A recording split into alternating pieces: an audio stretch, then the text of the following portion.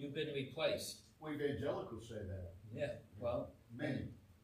you've been replaced. We're the real Israel now. Okay, so now go share the love of Jesus to somebody you've just offended. Right. And Paul knew that that was going to happen. And he said, have a love and a heart for the Jewish people. You know why? Because everything you believe is Jewish. Right. Right? Everything Right. we're going to do today is Jewish. Now, you do it more Jewish than most. Okay? Because we're meeting on Shabbat. We're going to read the parashah. Most churches don't even know what the parashah is. Okay? We're going to do Hebrew prayers. So it's a privilege to be here this morning. So I want to give you a glimpse now into my words. Because not only have Christians not done a very good job of witnessing to Jewish people, some have done a very good job. I got saved through the witness of a Korean girl. The question is, a lot of Christians don't understand what Jewish people believe and not believe about a lot of different things, especially about the Messiah.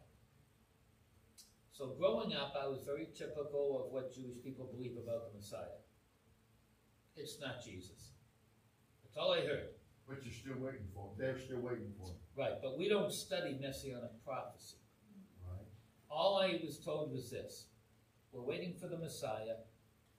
We know it's not Jesus because when the Messiah comes, he'll bring... Come on. He'll bring peace. Yeah. Is it very peaceful outside? No. Is it peaceful for the Jewish people? No.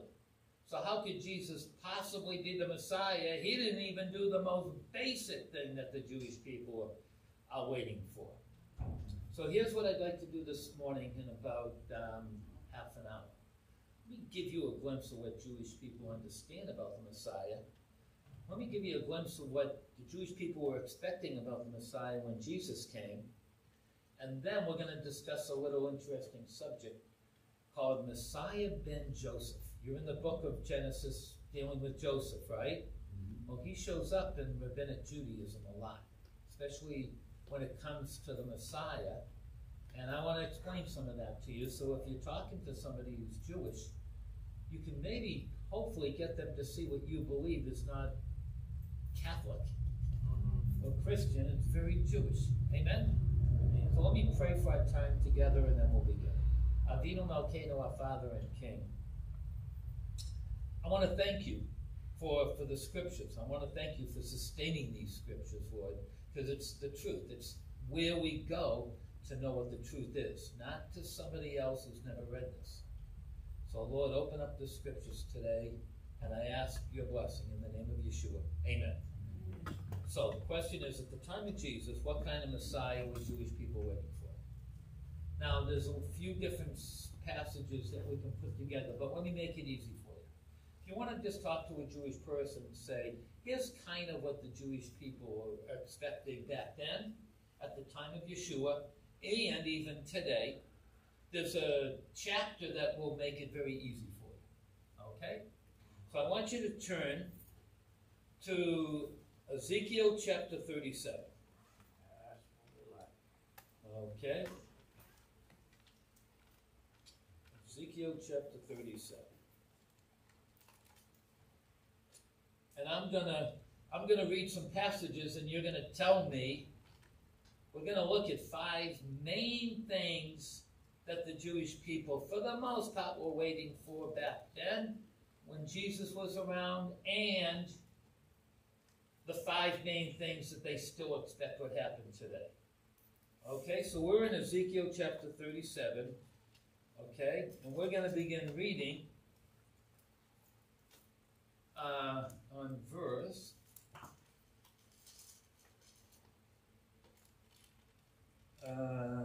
21. Verse 21. Say to them, thus says the Lord God, behold, I will take the sons of Israel from among the nations where they have gone, and I will gather them from every side and bring them into their own land. So what's check box number 1 that has to happen? They're back in the land. Now you have to understand that 500 years before Jesus, who took the Jewish people out of the land? The Babylonians, Nebuchadnezzar. So over those few hundred years, it doesn't say instantly everybody comes back. You could see that the Jewish people over the years had seen a great migration of Jewish people back to the land. So if you were a Jew at the time of Jesus, you could check off box number 1. Amen? All right. Amen. Okay, so that's the first one. They will be back to the land. Okay? What verse are you in, I'm sorry? That was verse 21. Okay? Alrighty. Verse 24. My servant David will be king over them. When the Messiah comes, the Jewish people expect that he would reestablish the monarchy. Was the monarchy around at the time of Yeshua? No. You had King Herod, but guess what? When it says my servant David, you know what the first thing you have to do to be the king of Israel? Got to be from the right tribe. There's even debate whether Herod was even Jewish, because where he's from, Edomia, they believe that maybe his great-grandfather or grandfather had actually converted to Judaism. So he's definitely not from the tribe of David, and there's a lot of speculation that he's not even Jewish. So you have to establish the monarchy, but more importantly, you have to be from the tribe of David.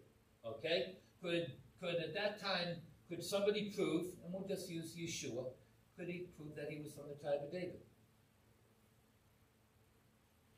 Absolutely. Yeah. Okay? It's the first verse of the New Testament. Right? This is the genealogy of Jesus the Messiah, the son of Abraham, the son of David. Why? Because before you do anything in Judaism, you want to declare yourself to be the Messiah, you better prove you're Jewish and you're from the tribe of David. Now, the Jews don't accept the New Testament, is that correct? So that Doesn't matter. That's his genealogy. Okay. Nobody's ever debated his genealogy. Okay. You know why? Because they kept him in the temple. Okay? So, at the time of Jesus, could somebody check off box number 2? Could you prove you're from the house of David? Yes. Yes. Very good. Okay? And they will walk in my ordinances and keep my statutes.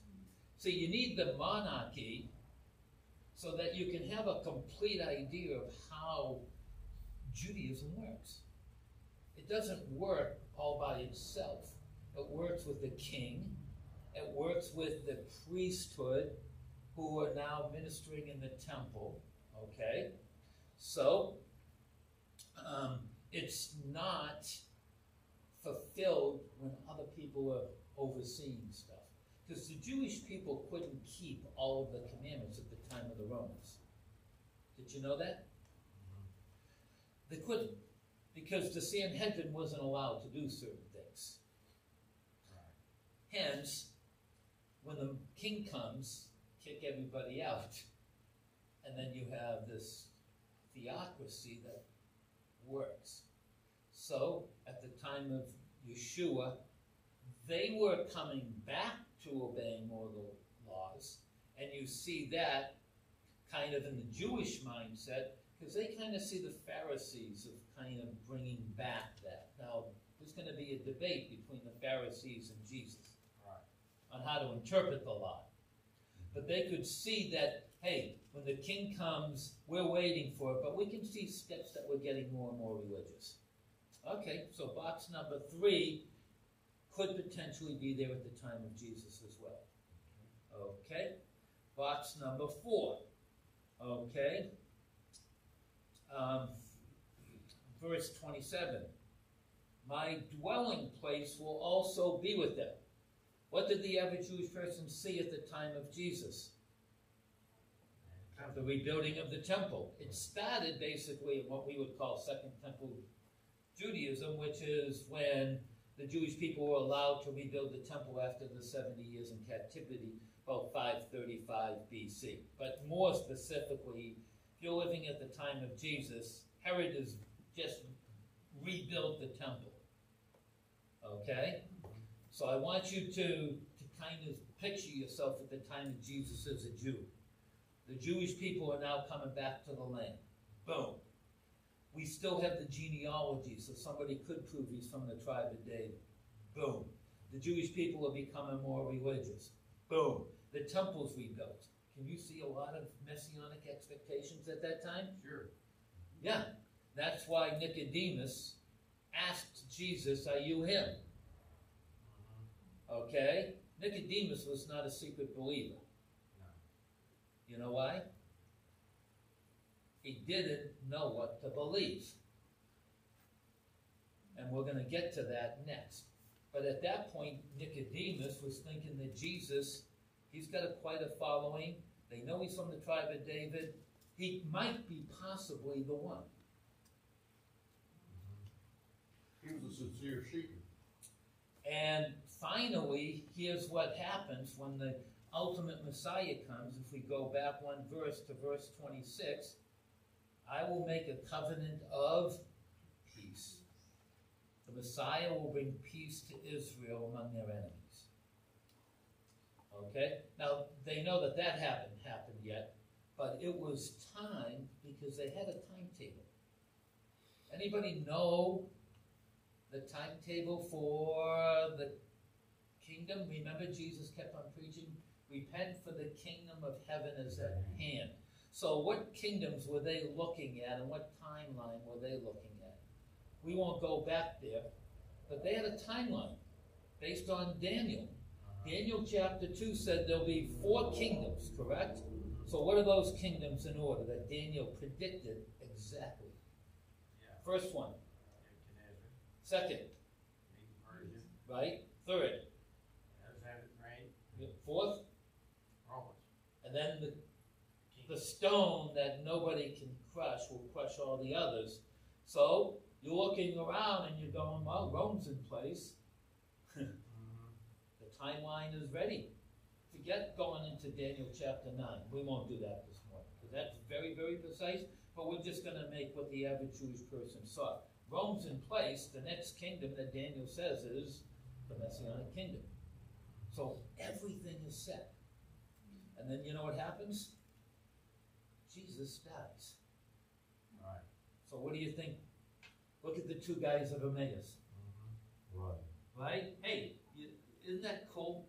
Jesus kind of pops up behind him and goes, hey, what's up? You're right. Well, haven't you heard? And what does Jesus say? Heard what? It's cool, right? Because he knows what happens. He wanted to hear it from them, and he'd go, didn't you hear? It's been 3 days, and he hasn't risen. And we thought he was the one. But he died. Because if you're going to be a king to defeat your enemies and you die, you lose. Right? Yeah. And then Jesus says, beginning with Moses, right? The T in the Tanakh, the Right. Torah, and all the prophets, he showed them what? The sufferings of Messiah. Right. They had no idea. Did you know that? About this suffering Messiah. No idea. Because until Jesus came, they needed the picture. So, you know what the New Testament does? It builds a puzzle from pieces of the Old Testament of all the things that the Messiah was going to do the first time.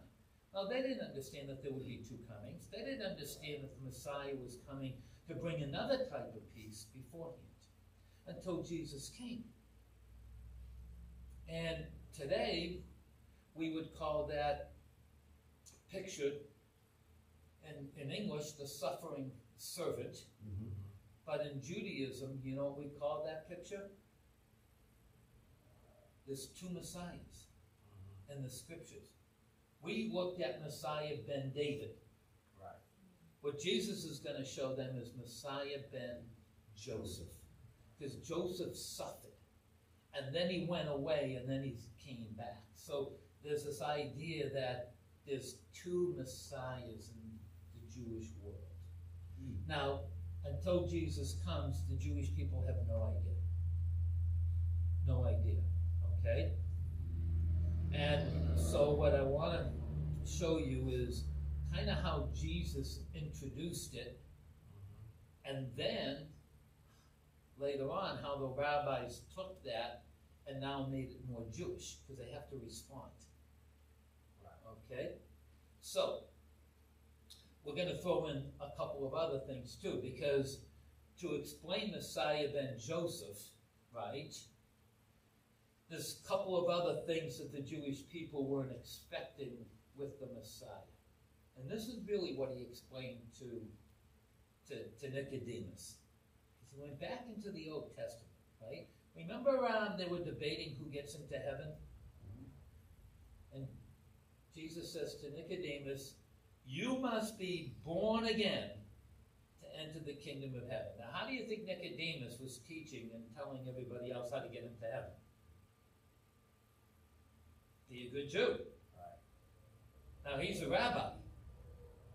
You think Nicodemus even debated whether he was going into heaven or not? No. Would a rabbi today think he wouldn't be going to heaven? He's doing one of the most beautiful things in Judaism.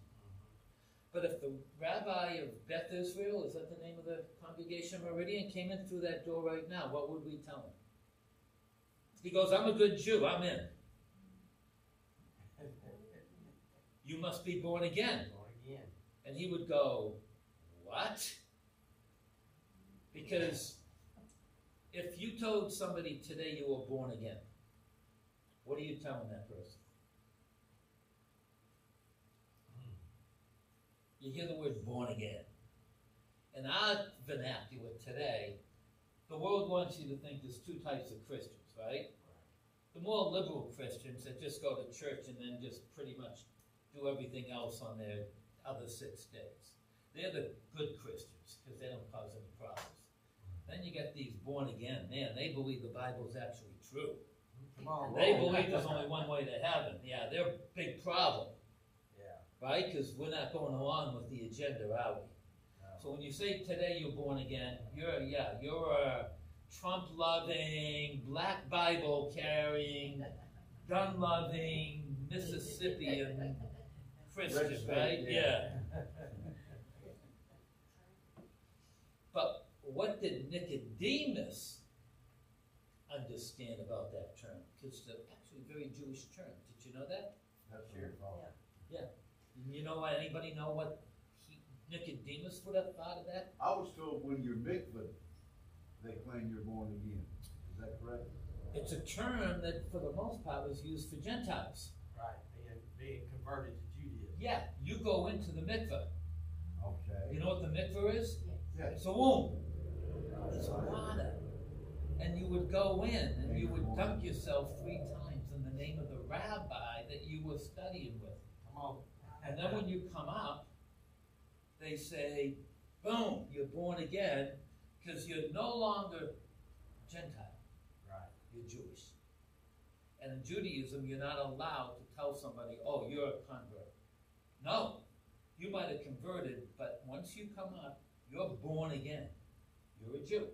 So in a sense, what Jesus was telling Nicodemus, you must be like a Gentile convert to get to heaven. And just like a rabbi today, if you said, you mean I have to be like those guys in Mississippi who read their Bible every day to be born again? The same idea. Both of them would sit there and go, are you crazy?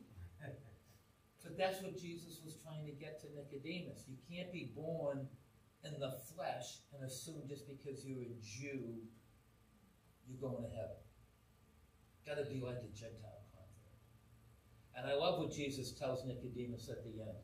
Because Nicodemus goes, how can this be? And he goes, you're the teacher of Israel. But Nicodemus didn't know. And then Jesus explains who he was going to be. But he does it using code. Does it using the Old Testament. And if you went to John chapter 3, he uses 3 scriptures to tell him who he was. First, he said, who has ever gone up into heaven but the Son of Man who came from heaven? So you know the first thing that Jesus did when he was sharing who this whole Messiah ben Joseph and Messiah ben David works? The first thing that you weren't expecting is that the Messiah, even though he's going to be from the tribe of David, right? He's fully human, but fully God. Were they expecting the Messiah to be fully God? No. Not at all. But he goes to Daniel and he talks about one like a human, Ben Adam, is up in the heavens, and he's presented to the days of awe, and to him is given a kingdom and glory that all nations would serve him. So the first thing you need in Nicodemus to understand, hey, before you move on, not only am I sharing with you how to get to heaven, but I'm going to share with you who the real Messiah is. One, he's God in the flesh. Two, Nicodemus goes, oh, like the serpent lifted up in the wilderness. What did he go there for? That's a weird passage. It's a few verses. Jewish people sin. They're dying. They can't help themselves. Moses, go help us. Go to God. Moses comes back, gathers the team, says, okay, here's the deal. Say 7 Hail Marys, right? Do a bunch of mitzvot and you're in. No. He says, God told me to tell you guys to do something that, kind of weird. The thing that's killing you, this serpent, bronze him, stick him on a stick, and all you have to do is focus on him. Believe that he can save you and you're saved. And they went, what? That's kind of weird, Moses. He goes, came from God. So they did it, and guess what happened? The people lived. You know why that story's there? One reason. Because God knew later on you would need that story. Right? To understand the same thing. You know when I think Nicodemus got saved? When he saw Jesus on the cross. Sure. I went, man, how did he know? How did he know he's going to die like that? Right? Right? Psalms of David. Yeah. And he's making it very Jewish. But nobody knows that story's messianic until Jesus comes. Right? Because then he comes. And then you see him up on the stick. And if you're Jewish, what does the serpent represent? Something good or something really bad? Bad. If you talk to a Jewish person today, is it easy to get a Jewish person to see the cross as something really good? No. It's been used as something really bad, right? And I think God knew that as well. It was going to be a stumbling block for the Jews. That the cross to us is the most glorious image in the world that saves. But to a Jewish person, it's been used to beat him and kill him and all sorts of abuse. But yet, you still got to point a Jewish person to that. But it's very Jewish. You think it was easy for Moses to tell Jewish people, I can't save you, but that serpent will save you. Isn't that interesting? Why does he tell Nicodemus that? Because Nicodemus doesn't know that. The second thing that the Jewish people weren't expecting is that the Messiah would die. And the third thing, which is true even today, when Jewish people look in a church, who do they predominantly see? Yeah, and they go, yeah, not Jewish. They don't do anything Jewish. Cross, yeah, that's not Jewish. Little piece of bread and little cup of wine, that's not Jewish. Because Jews, we drink big cups of wine. Right. We doing good. Yeah, we don't want to forget this little thing. What's that? That's not Jewish. Right? When does the average church meet? Not Jewish. Right? So they look at the church and go, how could Jesus possibly be the Jewish Messiah? Because everybody who's in the church is not Jewish. Right. So, you know what Jesus was explaining to Nicodemus? That's the plan of God. The plan of God isn't that the Jewish Messiah is just coming for Jews. He's coming for everybody. And that was another thing that the Messiah ben Joseph was going to bring in. See, because if you're just the king of David, you're for the Jews. Right. If you're Joseph, where did Joseph serve? In Israel? Egypt. Egypt, right? See that whole story coming together? So this is what Jesus was attempting to do. That the New Testament does so well. Now, the rabbis, after Jesus dies, and the story doesn't stop, does it? No. Now what do they do with this? Because now they have to confront it. Because it's there. Okay? And if you really want to show Jewish people about the suffering Messiah, what chapter would you take them to? Isaiah 53. I would say Isaiah 53. Yeah.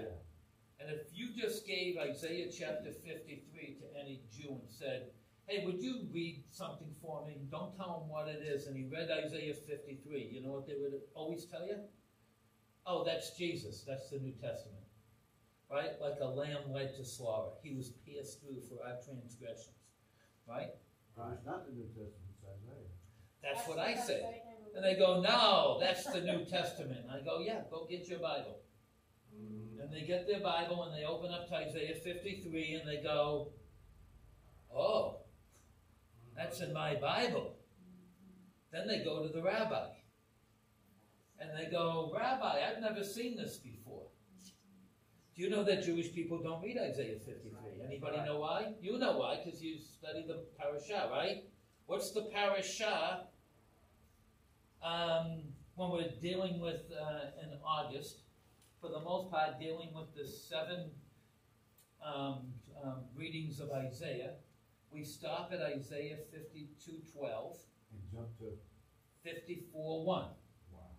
And you know how Isaiah 54:1 starts? Aniga kara lo yalada. You know how I know that? That's my bat mitzvah portion. It was Isaiah 54. You know I didn't even know it was Isaiah 54? I didn't know we skipped over Isaiah 53 because I didn't even know it was Isaiah 50. 54, I just memorized it. I found that out after I became a believer. So Jewish people don't even know Isaiah 53 exists because we skip over it. That's why Chosen People created the website Isaiah53.com. We own it. And we give out free books. So I have an offer for everybody here today. Okay? How many people here know a Jewish person in your life? Raise your hand. Okay, about half of you. The other half don't, but here's my offer. If you sign up to get my prayer letter so that you can individually pray for me, I would appreciate it. For everybody who does, you get a free copy of Isaiah chapter 53, explained. And here's what I want you to do. I want you to read it first. It's a good book. And as you're reading it, I want you to pray. Lord, help me give this to a Jewish person. If you know somebody Jewish, please give it to them. Okay? But don't just give it to them. Here's what I want you to do. I want you to say, hey, Chuck, you know, we've been friends for a long time. Hey, a Jewish guy came to my congregation. He was an incredible teacher. I'm just a joke. And he had a book about one of your prophets. Hey, take a look at it. Tell me what you think. Because if you just give a book to somebody, you know what they can do with it? Put it on the shelf and they don't even read it. Just say, hey, take a look at it. Tell me what you think. Don't say nothing. Let the book explain itself.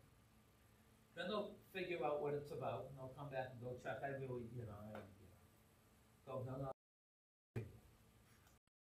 So that they keep it. But if somebody knows that they